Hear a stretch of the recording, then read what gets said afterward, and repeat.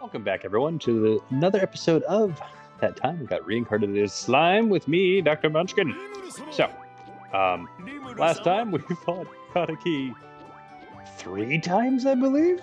We got some more training in for Benimaru, Gapta, and Ranga even learned a new move. But now, we need to train even more in order to face Kataki once again. So that's what we're going to be doing, and hopefully we get an expansion of the town, maybe we can add some more buildings and increase our Tempest synergy to give us more perks and boosts while we go on missions.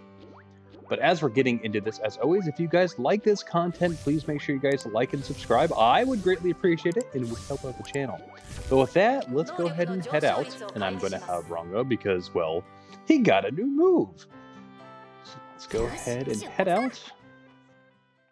And I believe we're going to want to, not the Eastern Forest, let's go to the Southern Forest because we have yet to complete this. So we do need to get 3 more treasure chests, defeat 64 more enemies, that's not going to happen in one go, and then deal over 5,000 total damage. Now, we do need to get S ranks. 3 of them in total. I believe we can do that, especially S rank is not terribly difficult to get, it's more about doing something like this.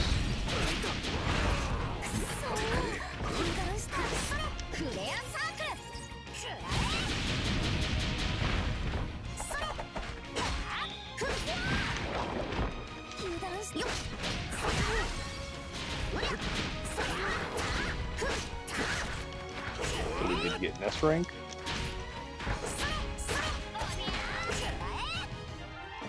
I didn't get the S plus, that's okay. And we get a little bit of health back. I tried to dodge it. I failed. But that's 1. Alright, let's go ahead and try to get this chest. And hopefully we have some good luck today. Hey, it's closed. I don't know if I got the... Nope, it looks like I didn't get the high-end version. That's not the end of the world. Here though. We did get in the middle for that one though. So increasing my luck obviously increases the size of that, and that gives us items that we can use to build buildings. We can also sell them, but I'm not hurting for money currently.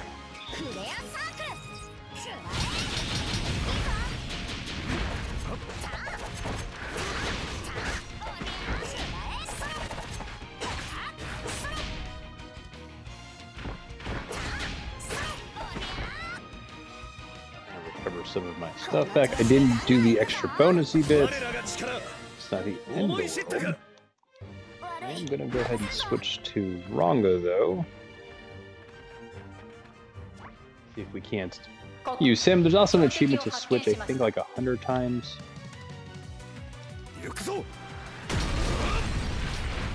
This is the new move.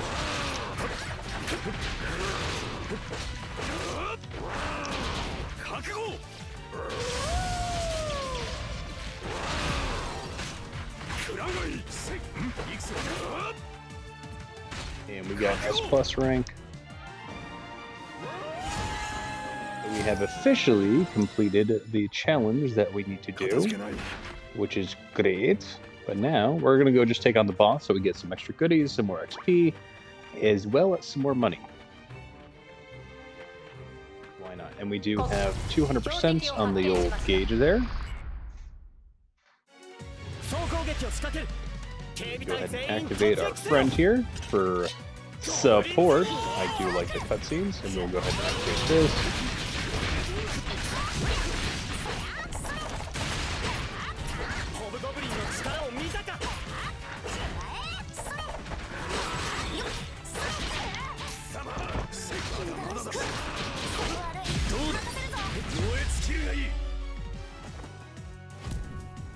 I don't know if that's going to hit him. Did.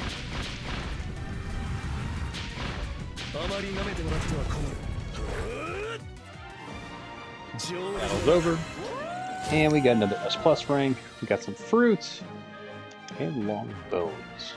Now bones were an issue before when I was trying to build one of the buildings, but it seems that level is more readily available with them. But we went ahead and cleared that. Check. building options available. What did I get? Let's go ahead and replace this guy. What is new? I don't see anything new other than making it vacant land, which we're not going to do because that would lower my stuff. Growing frustration. Renga calls out while on guard duty. Go check on him. He says we set up diplomatic relations, not diplomatic trade relations with him. Tough enemy approaches, yes. So let's get Ranga and hopefully face Kataki, maybe for the last time.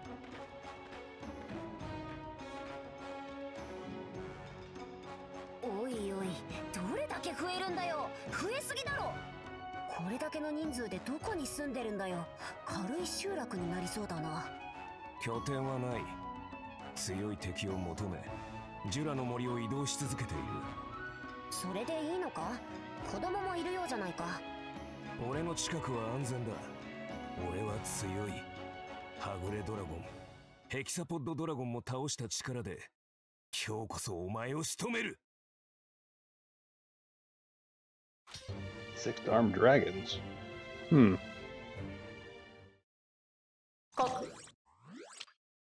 Alright, we have Ranga, we're good. We're going to use support, obviously, to try to deal a lot of damage to all of them.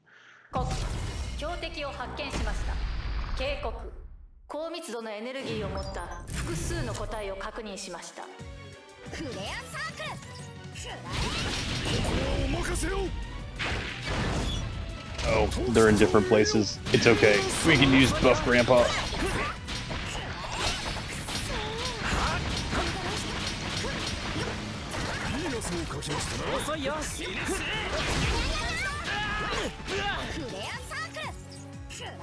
Her out.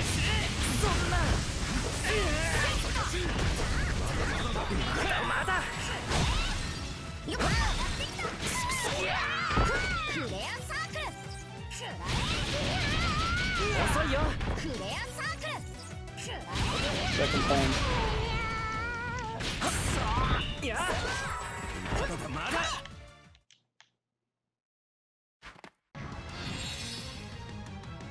He healed his comrade. Luckily, at least took one of them out.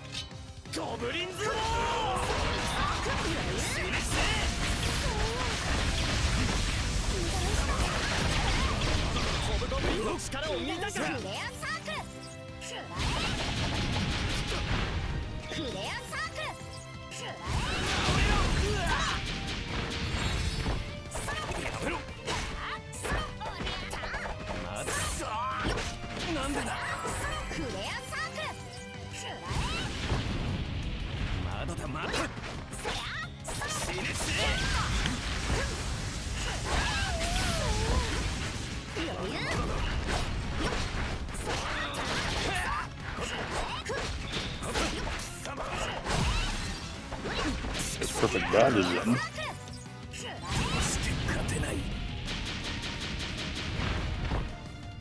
Alright. We defeated him. I actually took more damage than I thought I was going to take.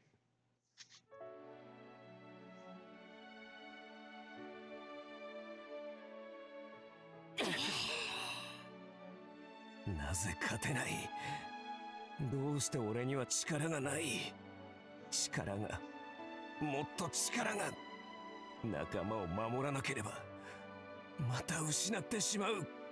どうすればいい。結局俺は全てを失ってから何も変わっていないのか。主よ、敵は意識がないように見えます。そうだな。ただだいぶ追い詰められているな。皆を守る大きな力がいる。進化の秘宝を。進化の秘宝。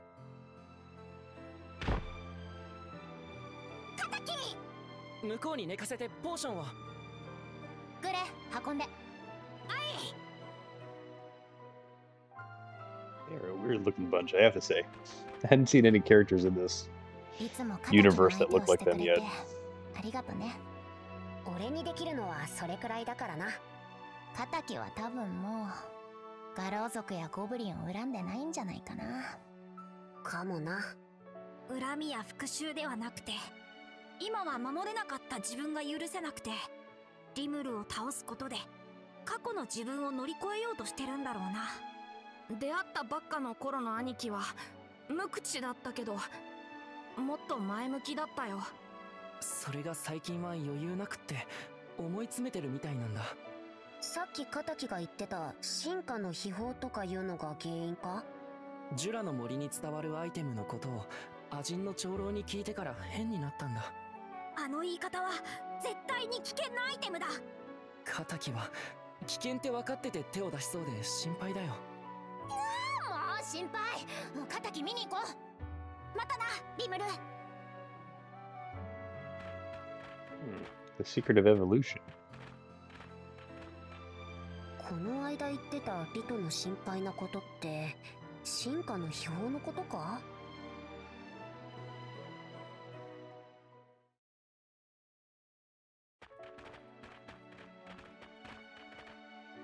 ？Oh, they came back? カタキはどうした？進化の秘宝を探すってどっか行っちゃった。そうか。その進化の秘宝っていうのは一体どんなものなんだ？ジュラの森のどっかにあると言われてる強力な魔法が封印された伝説のアイテムだよ。怪しい魔人が本当にあるって言ってて、怪しいんだけど本当に本当っぽいのよね。その魔法は体を物理的なものから精神的なものに作り変えるって。要は精神生命体になるってことだ。ただその規格外の効果と引き換えに今の記憶や性格とか、いわゆる精神を犠牲にしなきゃいけない。つまりカタキがカタキじゃなくなるってことか。そうなんだ。そんなの死ぬのと同じだからやめた方がいいって何度も言ったのに。カタキは言っちゃった。カタキが進化の秘宝を使うならリムルさんの前だと思うんです。もしその時が来たらカタキを止めてもらえませんか？勝手な願いだというのは分かってる。だがカタキを救うにはそれしかない。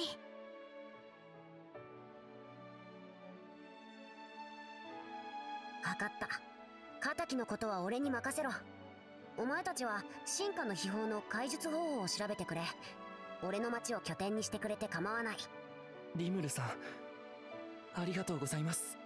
リト、その怪しい魔人は進化の秘宝がどこにあるか言ってたか？北東の湖の近くって言ってました。本当に怪しいやつだったんで信用できないですけど。北東の湖か。俺も調査に行ってみるかな。Alright, new area to check out.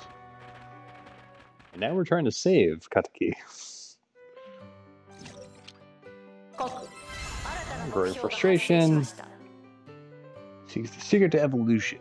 Leader was worried about him. Go to Northern Lake to look for the secret to evolution. 気になるところも調査しておこう。リムル様、訓練が一区切りつきましたぞ。ああ、ご苦労様。Was that it? お帰りなさいませ、リムル様。お疲れ、ベニマル。訓練どうだった？かなり手応えがありますね。そうだ、今度手合わせしてくださいよ。ああ、いいぞ。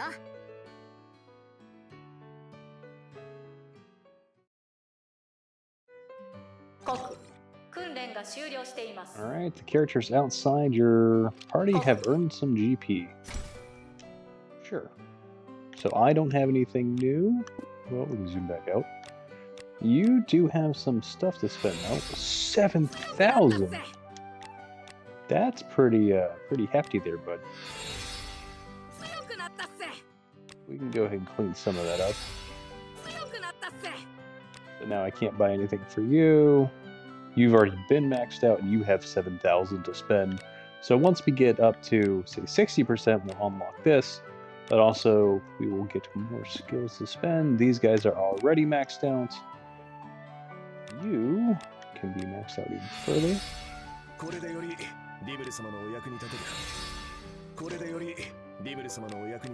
More luck. And let's go ahead and just give you special defense. That's good. Oh, Shuna. How much do you have? You have 10,000. Okay. So you can do things like this. It'll buy all 3 of those, which is super duper helpful. Go over here and do defense. Now, I can't buy all the way to here. That's what it's showing me. I would need 3,800. But it's nice that you don't have to do all of these at once. Let's go ahead and just get you some of this as well. And some of this. Just so you have more energy if we ever do use you. Not to say that we will or won't. I don't know. She is definitely a powerhouse and I want to keep her as such.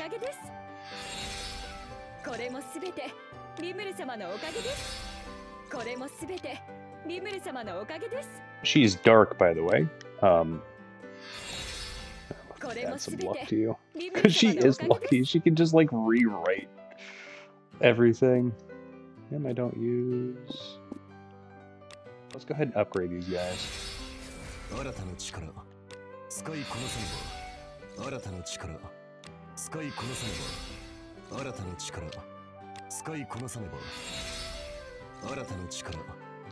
defense is super lacking now. That helped a little bit with the defense, it's fine. And then you, we already gave you attack.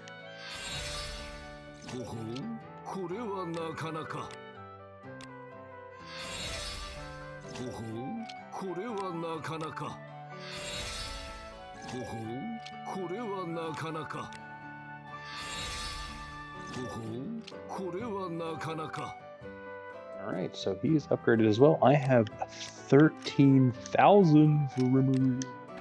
Alright, well we did that. Let's go to slime form. We need to go to the northeastern lake. Let's go ahead and do that. It is nice so that we get the training grounds to provide them GP. New area? Check. Alright, so the challenge missions here: defeat enemies. This is the normal one. Defeat an enemy with a special move and with a secret skill. Okay. Secret skills are my predator or things with the cutscenes. That should be fairly easy.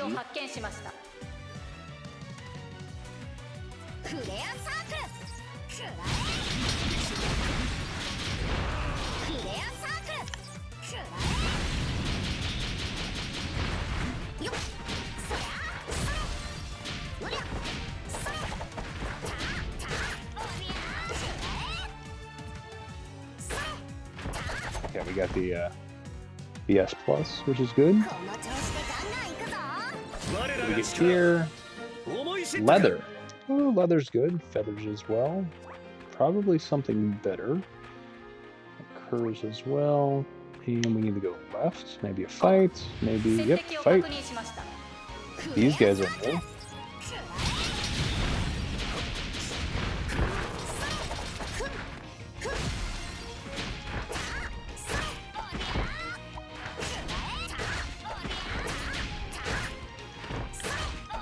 Got the extra. I'll just use Predator. Eat at least one of them.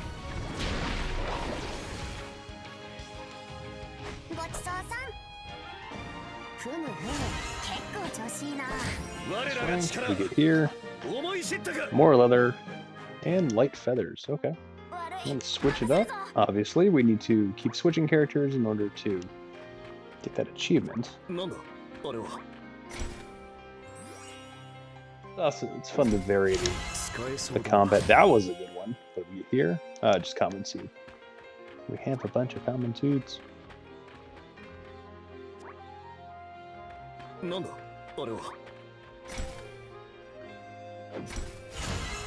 Oh, I actually got that one. That was nice. 接敵を確認しました。おぼろ国連山燃え尽きるがいい I love the cutscenes. あまり舐めてもらっては困る上出来だな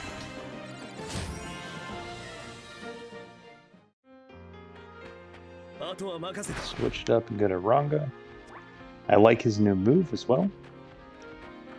I wonder if this is going to be 3 or... Ooh, it is a 3. 3 chests. Ah, we missed that one. It's alright. It's not the end of the world.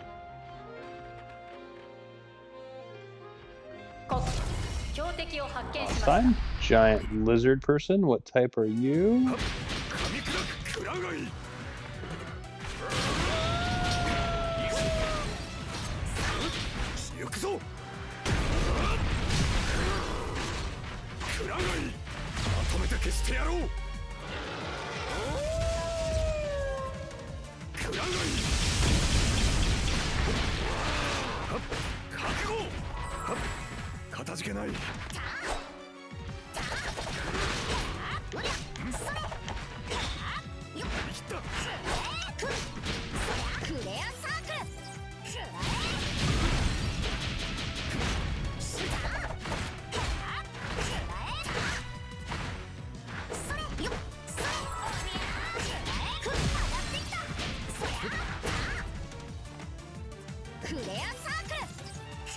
Overkill.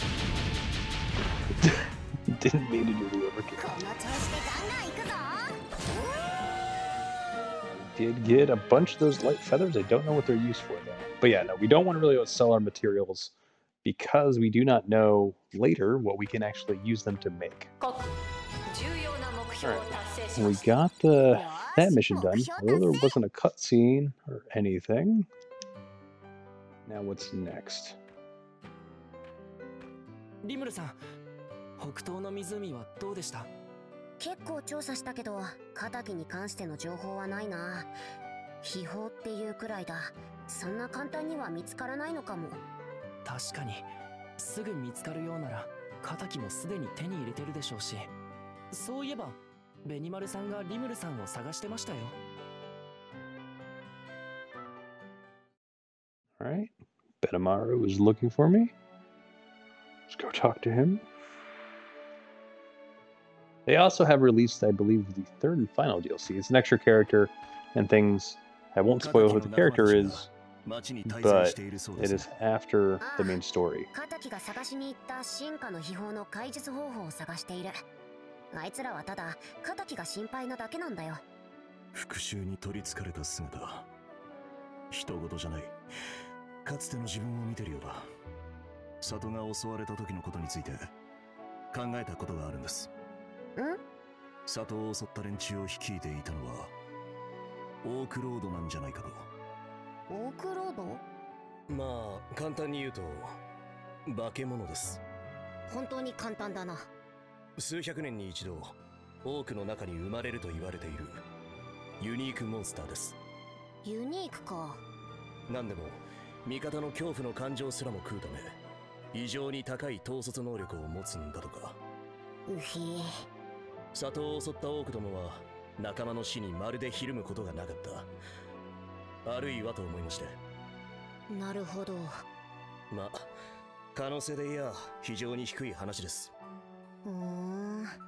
他には里が襲われた理由の心当たりはないか？そうですね。関係あるかは分かりませんが、襲撃の少し前にある魔人が里にやってきて名をやろうと言ってきたんですが、あまりにうさんくさかったので追い返しました。魔人ね。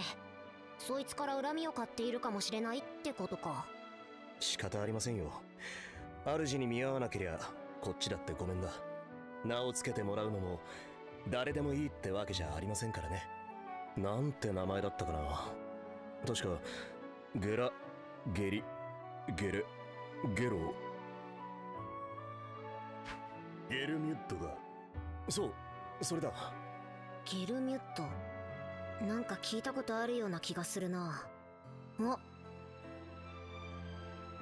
リグル君、君のお兄さんは誰に名前つけてもらったの？はっ、兄は通りすがりの魔人ゲルミュット様に見どころがあるからと。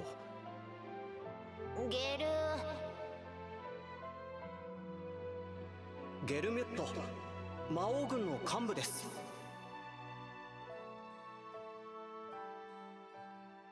同じやつっぽいな。あちこちで名前をつけてんのか？なぜ？報告がございます、リムル様。ああ、リザードマンの一行を目撃しました。リザードマン？オークじゃなくて？はい、湿地帯を拠点とする彼らがこんなところまで出向くのは異常ですので、取り急ぎご報告をと。何やら近くのゴブリンの村で交渉に及んでいるようでした。ここにはいずれ来るかもしれません。リザードマン、何の交渉なんだろう。交渉か。気にはなるな。何か不穏な感じがしますね。警戒を強化しておきましょうか。そうだな。近隣の森を見回っておくか。Let's go check it out.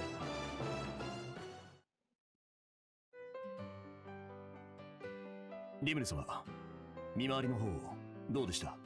取り立てて何かあったわけじゃない。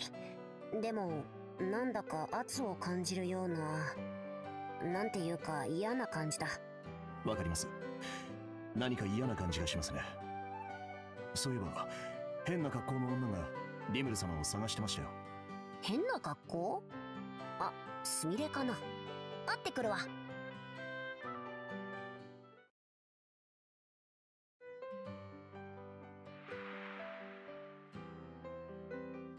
To recruit those lizard men now.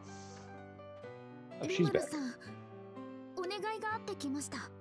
お願い？私を仲間に加えてもらえませんか？唐突だな。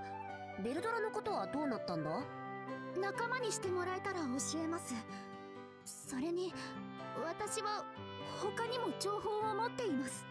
どんな情報だ？魔人ゲルミュットに関して。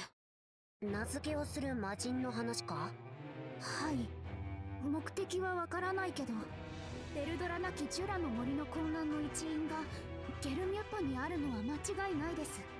仲間にしてくれたらゲルミュットに関する情報も全て言います。その情報が俺にとって有益なものかどうかもわからないんだけどな。どうして急にそこまで仲間になりたがる？それはなんだか怪しいんだけど。いや、どうしよう、全部言ってしまう。でもそれで仲間にしてくれなかったら困る。どうしよう、困ってるんだけど私。今のって腹の音か？飯食おっか。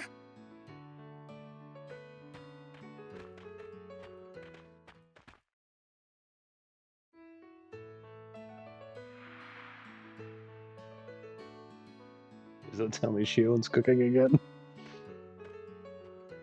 さ It's あ、 normal food 遠 now. 慮なく食ってくれ。いただきます。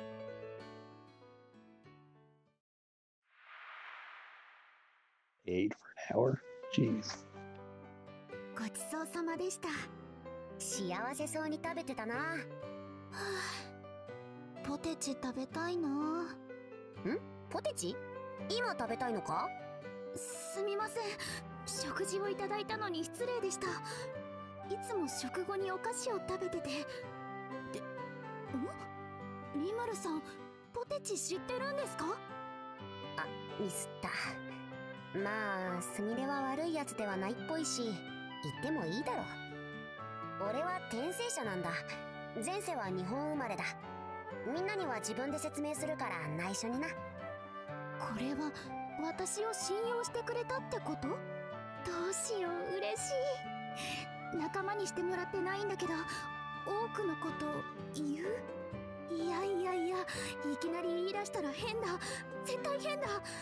やっぱ仲間にならないと。どうしたら仲間にしてくれるんだろう。ポテチか。久しぶりに俺も食いたいな。作れないかな。来た、これだ。リムルさん、この世界にはジャガイモに似たジュラジャガイモという野菜があります。ジュラジャガイモの種芋を手に入れたら仲間にする件考えてもらえませんか？おお、いいよ。種芋を持ってきたら仲間の件は前向きに考えてみる。ジュラジャガイモの種芋で仲間って、この子なんかずれてるな。まあでも悪い子じゃなさそうだ。ジュラジャガイモは南の森で見たの。ポテチ食べたいし仲間にしてもらいたいし、ポテチがまた食べられる夢みたい。ちゃちゃっと取ってくるぞ。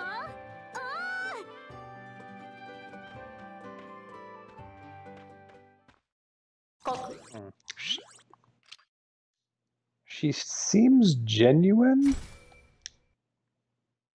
right? But there's, I don't know, there's something off about her. Also, the fact that we get to play as her. Alright, she has a standard attack.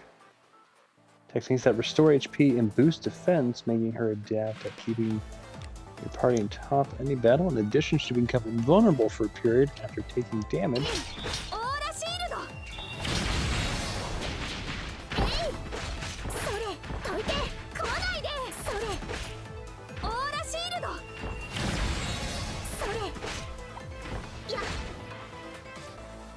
I actually don't know what the moves are. At least we get an S rank out of it. And we get a potato. I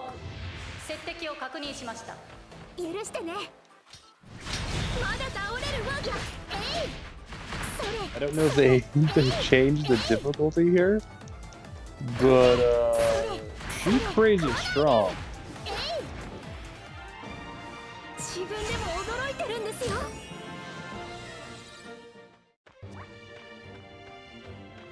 Okay, this is a special level because it's very, very short and there's no chests.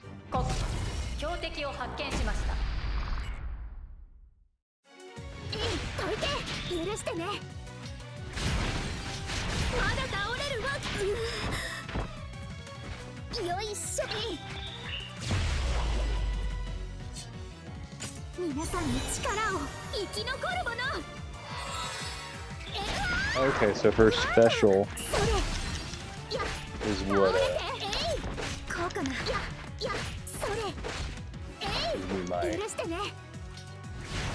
effect. There we go. I'm trying to think and battle at the same time.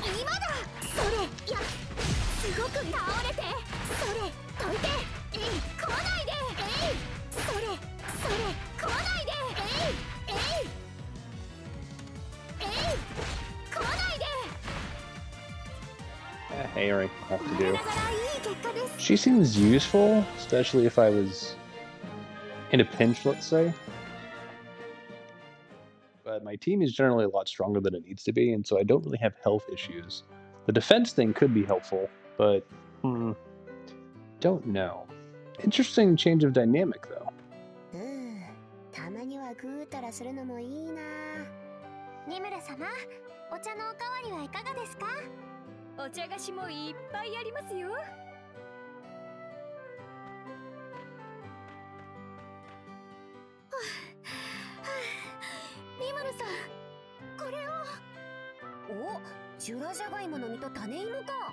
思ったより早かったな。ぱっと見じゃがいもっぽいけど。はい。ジュラジャガイモの成分はジャガイモと 98% 同じです。ポテトチップスの素材として使用しても問題ありません。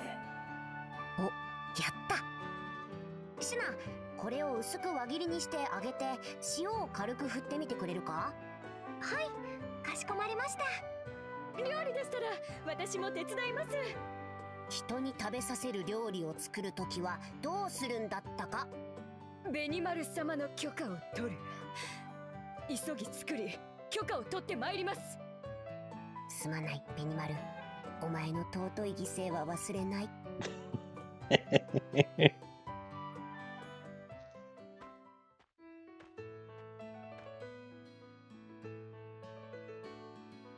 これで仲間になるって話は。ま、いいか。今からお前は俺たちの仲間だ。やった。私この世界に来てずっと信頼できる仲間と安心できる場所を探してた。リムルさんが街を作るのを見てて、もう絶対ここしかないと思ってた。これは絶対運命だと思う。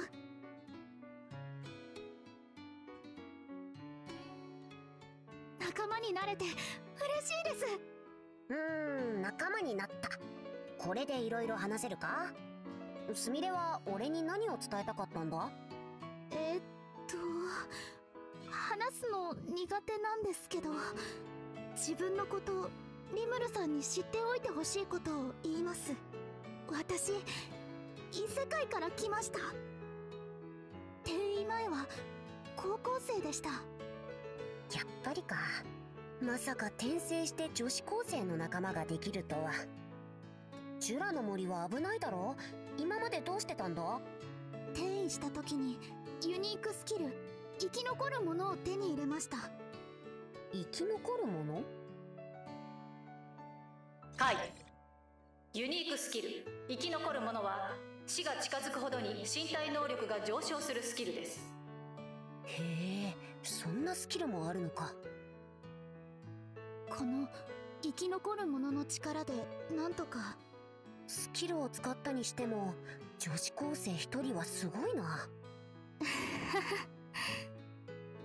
実際は生き残るものの力で魔物からは逃げまくって、食べれそうな植物はとりあえず食べてみて、毒だったら生き残るものの力で耐えてただけなんだけど。寝泊まりはどうしてたんだ？幸いお金は持ってたので、あちこちの集落で泊めてもらってました。そこでいろいろな情報も集めたりもしてて、私がお金を持っている理由につながるんですが、ベルドラの力を狙っている者がいます。それが誰かすみれは知ってるんだな。はい。でも今はベルドラよりゲルミュットの方が重要かも。ゲルミュット、ベニマルやリグルの兄に名付けをしようとしてたやつだな。ゲルミュットは何をしようとしているんだ？何を企んでいるかはわからないです。ただゲルミュットはジュラの森のいろんな種族の強い人に名前を付けているっぽいです。リグルの兄もその一人だったというわけだな。その中にはオークもいて、このオークがなんだかヤバくなってて、私は南から来たんですが、オークに潰された集落を数多く見ました。オークの国は全国民を率いて森を北上、オーガの里を経由した後、シスコに向かってます。今すぐには攻めてこないと思いますが、それも時間の問題。対策を講じてください。確かオーガの里はこの町より南にあるんだっけ？はい。町とオークの国オービックとオーガの里、シスコの位置を図解します。オークの進行ルートから町は外れたのか。オーガの里を襲ったのは名付けを無視されたゲルミュットの腹いせかもな。進化したオークの話はベニマルからも聞いていた。そんなに危険か？はい。人数が多いんですが、それよりも全員が洗脳、同じ意志で動いているようで、私が仲間に入りたかったのはある計画を防ぎたかったからなんですが、この町が好きなのもあって、オークたちにこの町を潰されたくなかったからで、ただリムルさんなら何とかするかもと思ってて、私もその手伝いがしたくて。分かった。ありがとうすみれ。前からこの町のことを見てたんだな。はい、ずっと見てるってストーカーっぽい。ストーカーってダメじゃん。そうじゃないんだけど、どう説明したらいいの？なんて説明したら変に思われない？町のファン、いや推しって言ったら伝わる？推しでいけるか？いけるな。私この町推しなんで。おお。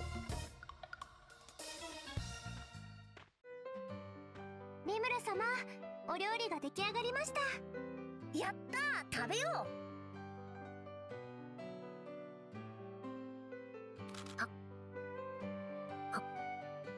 うまい。おいしい。揚げて塩を振りかけただけなのにこんなに美味しいなんて。さすがリムル様です。のり塩。お、のり塩か。いいな。海苔の風味と塩って相性いいのよな。ごま油とかニンニクとかコンソメとかも全然ありなんだけど、私として推すのはこれ。チョコも。ポテチにチョコ？チョコというのは？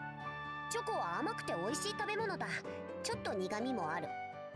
ポテチにかけることで甘さと苦さと塩辛さが最高のハーモニーに。それは私も食べてみたいです。ポテチとチョコって合うのかな？合います。チョコ作ってみるか。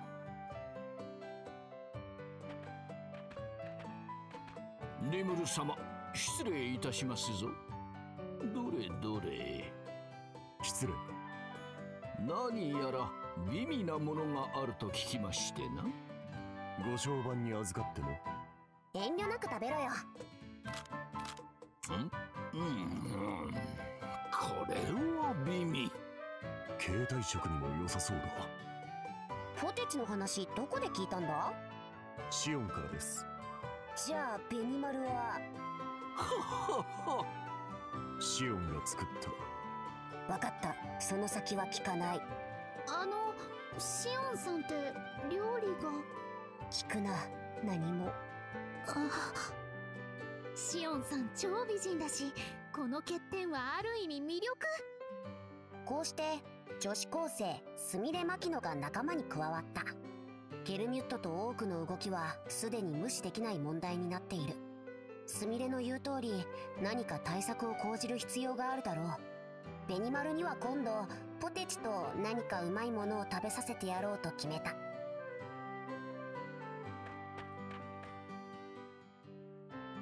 仲間になったんだし、スミレの力を見せてもらうか。生き残るものは気になるしな。はい。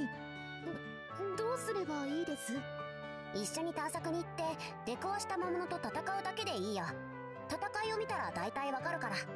それであれば OK です。よし、行くか。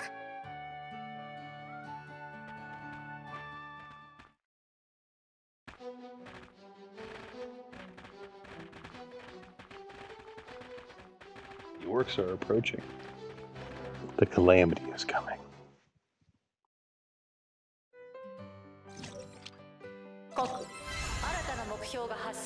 Alright, defeat an enemy with special move. Alright, and then use her secret skill.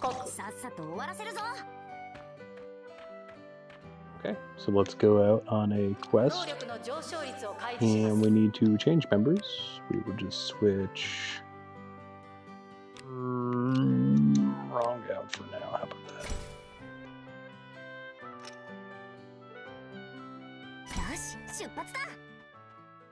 Just because he has a lot of experience. Apparently we need to go to the northeastern lake as well.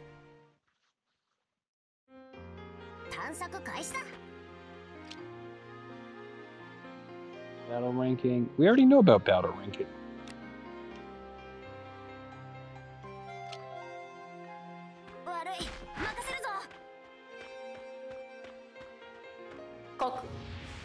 発見しました。それ許してね。えいえいそれ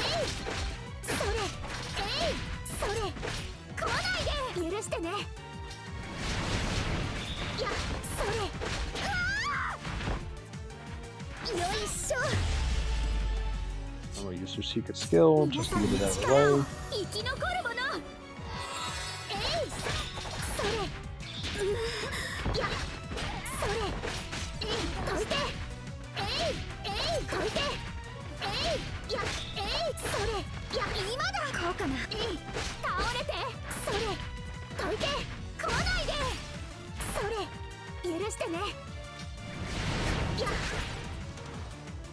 それ Nice. Alright, did that. 自分でも驚いてるんですよ。我らが力思い知ったか。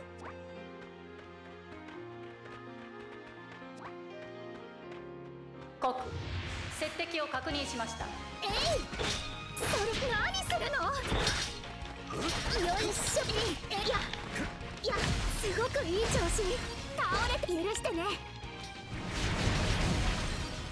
それ来ないでそれそれ来ないでそれどいて来ないでそれどいてそれ Alright, getting the S plus rank. 自分でも驚いてるんですよ。よし完璧だな。こうかな。いや I don't know if I'll use her so much as a character. Like I was saying, her abilities not really needed, I guess, for my team. I'm also playing on normal difficulty. I don't believe there is a hard difficulty when we started this. But yeah, we're not having so many issues. The biggest issue we've had against Kataki in the latest fight. But rimuru would be strong. And it's not like I really had issues. 接敵を確認しました。許してね。いやまだ倒れどいて来ないでそれ許してね。どいてそれお願いします。クレアサークル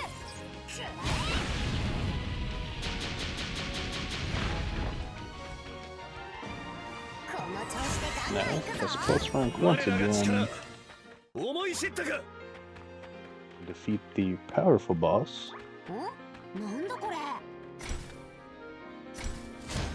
資源の足しにするか。 I don't know what I was doing there. Wasn't great. 告強敵を発見しました。クレアサークル食事の時間だ。ユニークスキル捕食者。ごちそうさん。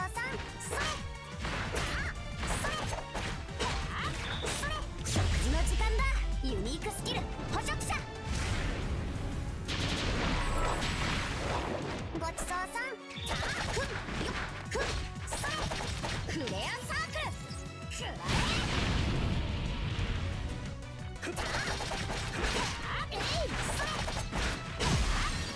クレアサークルうりゃそりゃそれ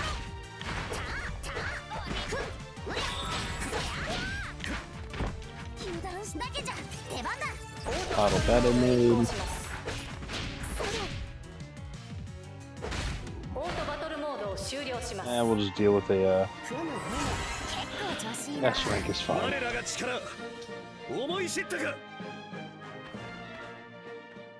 Still need to test that if we've completed all the abilities, I can just jump back out. 告 Kind of just want the XP though. 達成しました。よ There ー we し go, more money and XP. すみれなかなか強いな。一人で頑張ってきたんだもんな。ありがとうございます。すみれは盾と剣を使ってるんだな。仲間にはいい装備を持ってもらいたい。カイジンに相談するか。いや、これを機にカイジンの鍛冶屋を建てて特産品としての武器とかも作れるようにするか。Oh, that'd be nice.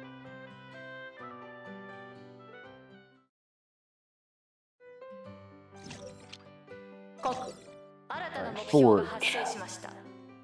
Build a forge. 気合い入れていくか。 How do I do this?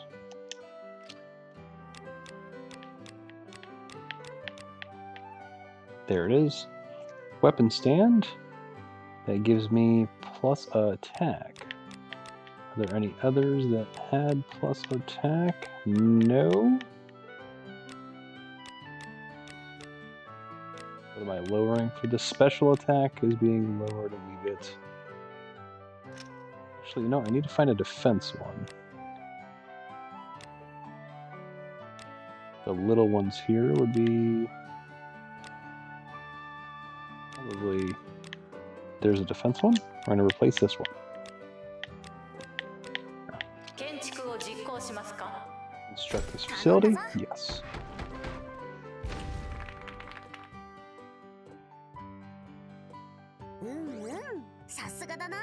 There we go.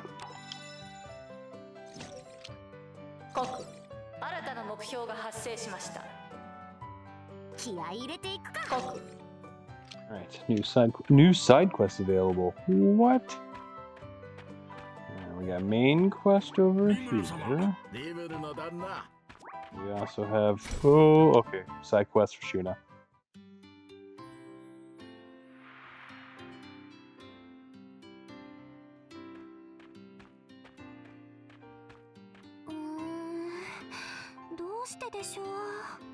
Shuna? 何か悩んでるようだけど、どうかしたのか？リムル様。いえ、大したことではございませんよ。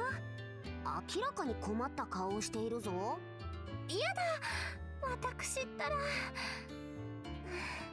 実はですね、すみれさんからわらび餅なるお菓子を教わり作っているのですが、どうにもうまくいかなくて。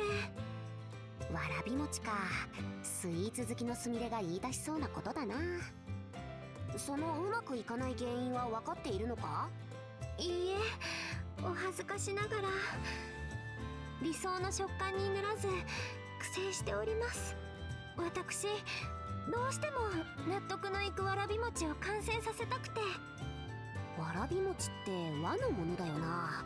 もしかするとシュナ、わらび餅は和のお菓子ってわけなんだが、白老にアドバイスをもらうってのはどうだ？白老ですか？料理全般ではないけど和のことならいろいろ知っているぞ。確かに。よし、俺が聞いてきてやるよ。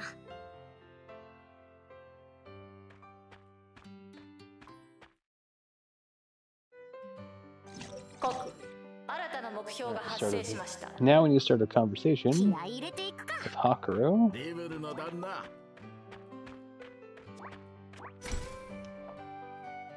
This one might be very short. We might not need to go on a mission either. Hakuro, 突然なんだが、わらび餅の作り方を知ってたりしない？わらび餅ですか？失礼、それはどのようなものでしょう？あ、こっちでは名前が違う可能性があるのか。半透明でプルプルした食感のお菓子なんだが。それでしたら大昔修行時代に食したことがありますの。やっぱり知っていたか。しかし詳しい作り方までは存じ上げておりませんな。あちゃー。食材の温度や状態が大きく影響することがあるのは覚えておるのですが、いかんせん先ほど申した通り大昔のことですので。今かなり重要なことを言わなかった？食材の温度や状態が大きく影響を及ぼすってとこ。これってシュナにとっては大きなアドバイスになるんじゃ。ありがとう。やっぱり白老に聞いて正解だったよ。早速シュナに教えてやらないと。せっかくだし素材も集めていくか。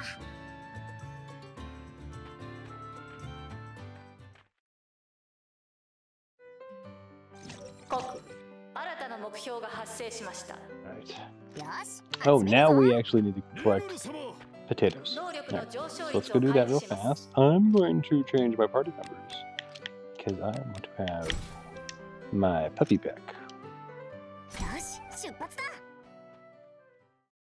And those support guys are just going to be real beefy.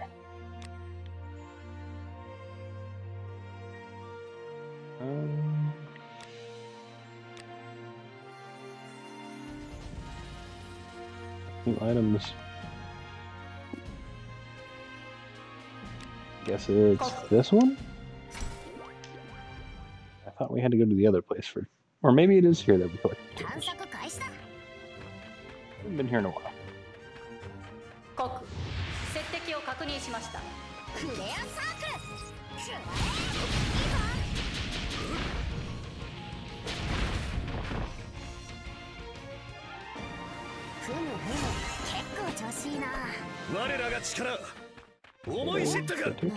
Where are my potatoes? Well, there's 7. We finished the little quest.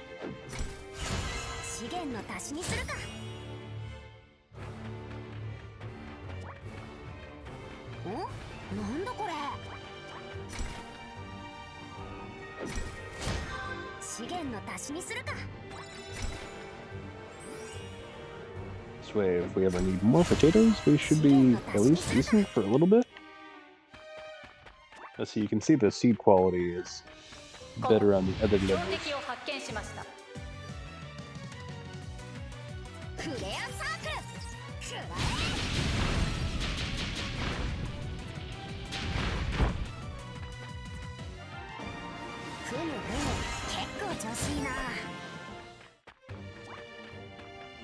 Problem is our attack is too high. I can just like one-shot these guys.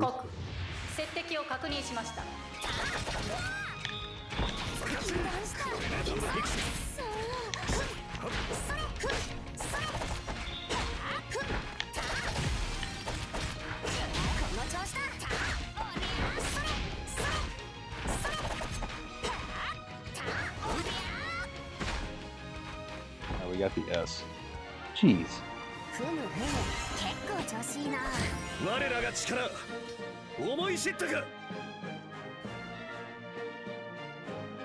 Alright, moving on to the boss.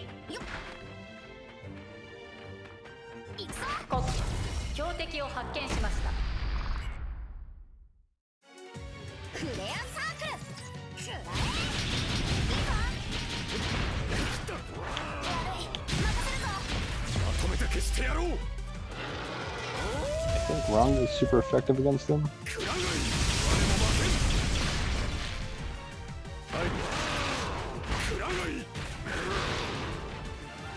Okay, we defeated everybody.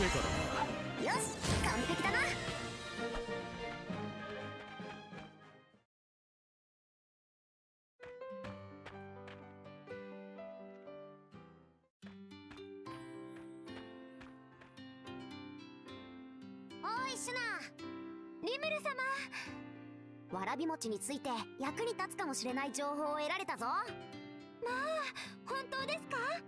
どうやら食材の温度や状態が重要らしい。具体的な内容がわからなくて申し訳ないが、そんなことはございません。温度や状態、あ、もしかして何かわかったか？はい、思い当たることがありますので、早速試してまいりますね。リムル様、本当に感謝いたします。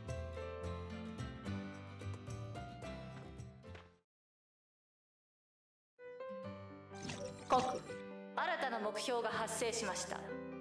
気合い入れていくか。今日も豊作だな。Harvest complete. We got meat. That's right, because we have a ranch now.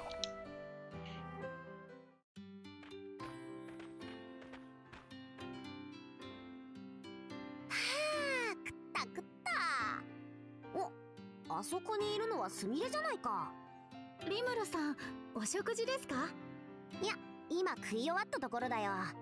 それにしても今日のデザートで出たわらび餅、本当にうまかった。シュナがとんでもなく気合を入れてたからかな。そうですね。日本で食べたものより美味しかったです。にしてもわらび餅が無事完成してよかったよ。あれ、そういえば食事の席にシュナとシオンの姿がなかったな。すみれ、何か知っているか？実はお二人はですね、試作品のわらび餅をもったいないと食べ続けていたらしく、夕飯が入らないと休んでいます。あははは。それにしても今回のシュナは異様にわらび餅にこだわっていたな。それはおそらくリムルさんの姿に似たお菓子を教えてほしいと言われ、わらび餅を教えたからだと。確かにあのわらび餅の形といい、質感といい、スライムボディそっくりだったな。